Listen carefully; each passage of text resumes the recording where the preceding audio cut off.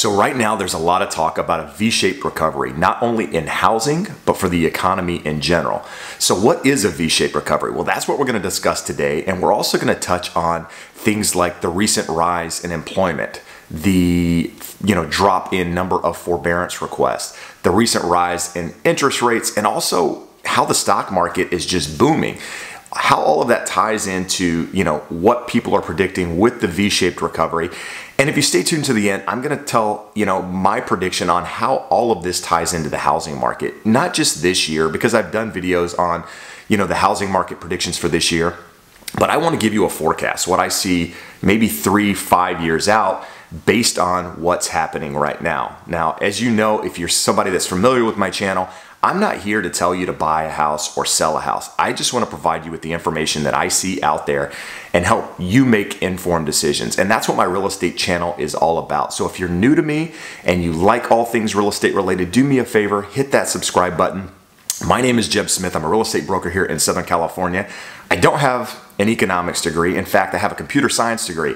And, I understand numbers. And that's what I want to talk about today. I want to talk about the numbers that are out there and tie those into things that that affect you, like housing, like the stock market, and let you make decisions on going forward and how help you make informed decisions, if you will. So let's talk about it first. Let's talk about that V-shaped recovery that I mentioned.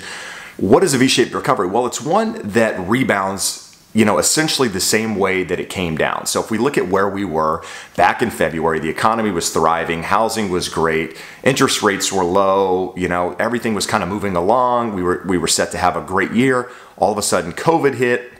We experienced lockdowns, stay-at-home orders. People couldn't run their businesses. There was stimulus issued, etc. And we kind of dropped to this low back in April. And then since April, mid-April or so, we've rebounded. And what people are predicting right now, a lot of the economists out there, a lot of the housing experts, are that essentially we're going to have this V-shaped recovery where it's going to go back up essentially the same way it came down. So if, we came down in those 2 months, essentially we're going to go back up to where we were in those 2 months, more or less to where we were. That V, meaning, we started here on one side, we came down, and we're going to come back up to essentially where we left off. And if you're looking at things like the housing market, you're seeing that, right? You're seeing that the housing market never really took a huge hit, at least here in Southern California. Now, if you look at places like New York is, was hit harder probably than anyone else, at least in the United States. And their sales, their buyer demand is down by 80-something%. So they're really, really, really affected by what has happened. Whereas you look at markets like Southern California, where I'm located, our market's thriving, right? Buyer demand is high, inventory is low, interest rates have remained low, and that has helped drive, the housing market. And then you look at things like the stock market, right? The stock market was down over 30%, and now it's back up. I mean, not up to where it was, but only probably 10% off at the moment, maybe even a little less. I don't know where it closed yesterday, but we had a huge rally yesterday in the stock market based on job numbers, right? So now we get into job numbers. So we heard yesterday that employment numbers were way better than analysts had predicted. And with that, the stock market saw a huge jump. And at that same time, when we saw that huge jump in the stock market, we also saw a rise in interest rates. So interest rates kind of jumped, right? They didn't jump a full percent or anything like that, but I'm hearing that interest rates jumped somewhere around 0.25% on most loan types. So you've got interest rates now jumping a little bit, you've got the stock market booming, you've got housing more or less picking where it left off. So what does all of this mean? Well, if you look at those examples, it follows what a lot of the analysts out there are predicting, which is that V-shaped recovery. Now, let's talk a moment about all of this stuff and how it ties in. So, while you have the stock market getting back up to where it was, if you will, you have earnings. Earnings are awful with a lot of these companies, right? A lot of these companies missed earning expectations, but yet their stock price is at all-time highs with a lot of these companies, right? The market as a whole isn't back to where it was, but a lot of stocks are reaching all-time highs while earnings are declining. So a little misnomer there in looking at those numbers. Now, if you look at that, and then you also look at the number of people out there that have requested unemployment, right? Unemployment numbers got better yesterday, but there's still a lot of people out there that are unemployed. And a lot of you guys are reaching out to me saying, hey, you're not factoring the number of unemployment, the unemployment numbers into your expectations of housing predictions. You're not taking into account the forbearances. Well, a couple of days ago, I did a video, which I'll link to here above, where I talked about forbearances not actually equaling foreclosures. And what I mean by that is that, there's a lot of people out there that requested forbearance. And when they requested forbearance, say 20% of those people that actually requested it, didn't actually need forbearance, right? Those are the actual numbers that are out there, right? I'm not making these up. These are what's reported. So out of 5 million or so people who originally filed for forbearance, 20% of those people didn't actually need forbearance. So you still have 80% of the people that did need some sort of forbearance or some sort of help with regards to, making their mortgage payment or, being able to push those mortgage payments off into the future. So what does that mean? Well, a lot of those people will get reemployed, right? They will be back in a position where they can continue making their mortgage payments, at the same payment that they had prior to. And Fannie Mae, Freddie Mac, FHA, they've put measures in place to allow people to take those missed payments and add them onto the principal balance of the loan, the back of the loan, so that they don't have to make these payments in one lump sum, which we've discussed in other videos. And so now these people who are back employed, assuming they have the same job, the same income, all of that stuff, they're able to take, where they were before and continue making those payments. So out of that 80% that's left, you've got to think a good majority of those people will be able to continue making their mortgage payments. Now that still leaves, depending on what numbers we're using here, a lot of people that maybe not able to continue making those payments. Well, if those people bought prior to 2 years ago, chances are they actually have equity in their house. They actually in a position where they can sell their house and not have to worry about it being a short sale or owing more than it's actually worth. These people are in a position probably to sell their house and get out of it without having any negative effects with, short selling or what have you. So you've got a good portion of those people that might not be able to continue making their payments in a position where they can actually sell their houses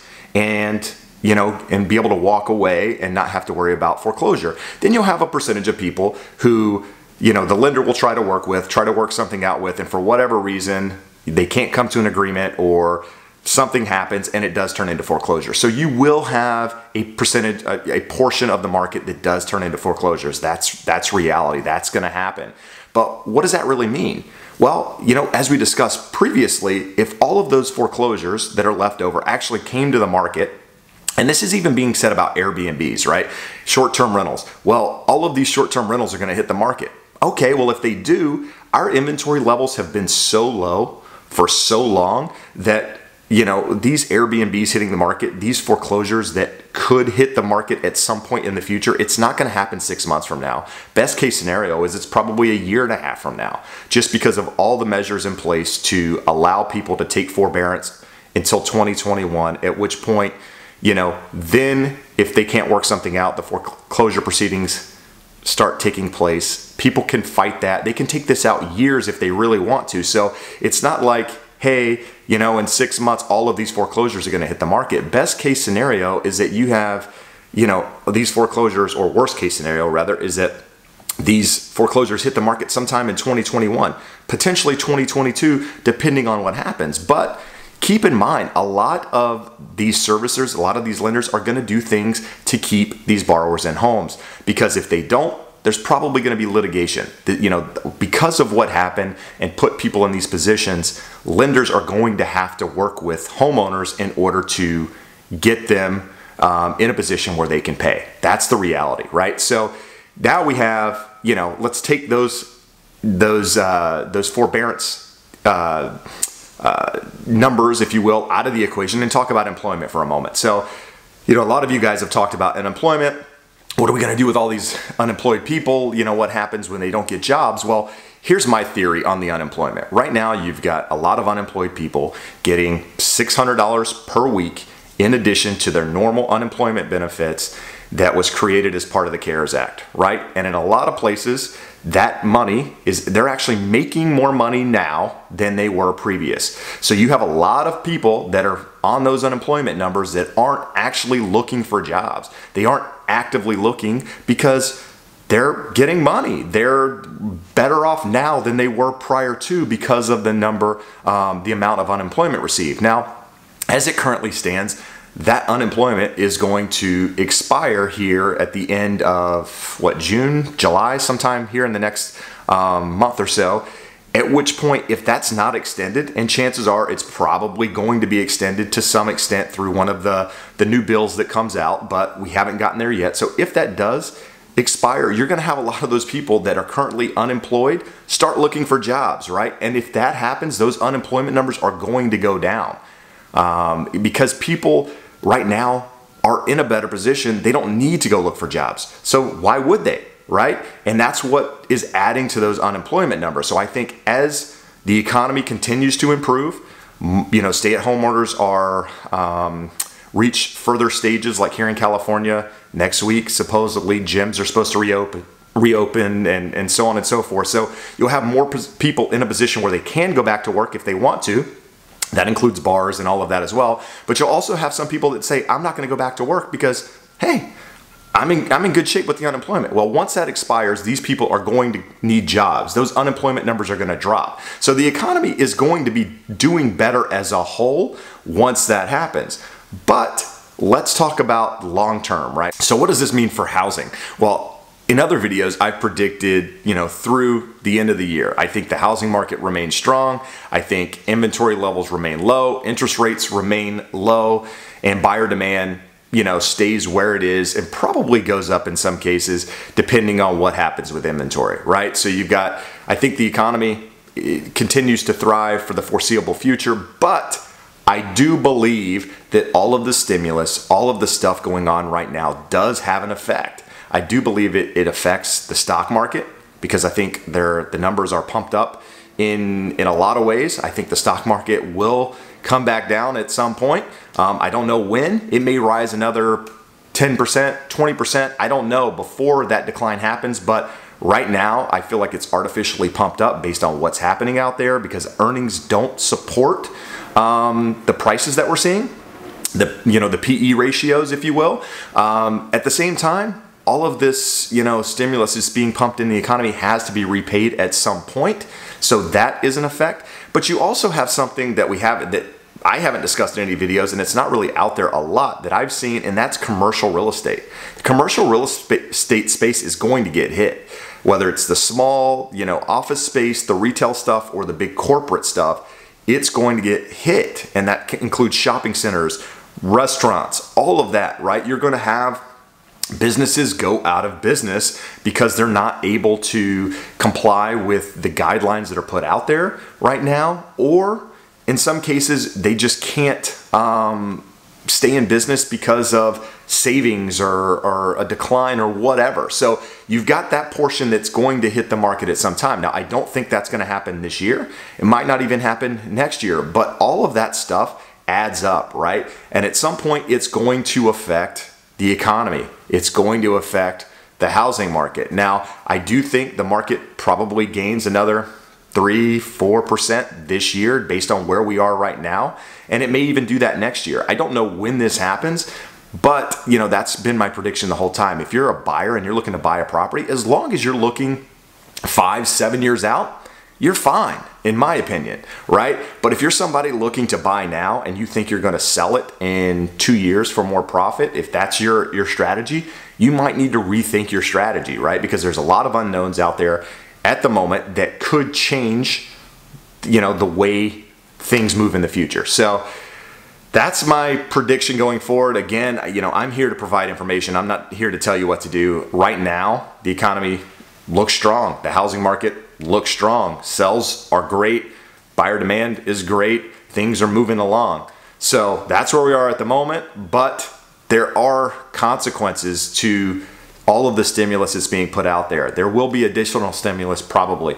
That's going to have an effect. Now, is it going to be so far in the future that it affects my kids when they get older? Maybe, but at some point this stuff has to play into what's going on, and I think there's a lot of businesses out there right now that receive this stimulus and they're able to move, continue doing business because of the stimulus they receive. But what happens when that stimulus runs out? Does more come behind it and keep propping it up? Maybe, but at some point it runs out and there is an effect, right? So that is my thoughts on this whole thing. I ranted, I'm sorry, but I wanted to put it out there because, I get a lot of grief talking about not mentioning unemployment, not mentioning forbearance and all of this stuff that's currently going on. But honestly, I don't believe it has an effect right now. It's a longer term play in the future.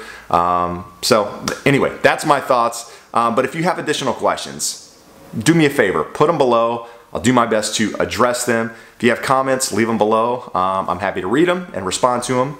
But if there's something you want me to touch on, do me a favor and reach out to me directly or put that in the video below, and I'll be sure to touch on that as well. As always, I appreciate your time. I appreciate your support, and we'll see you again soon. Have an awesome day. Bye-bye.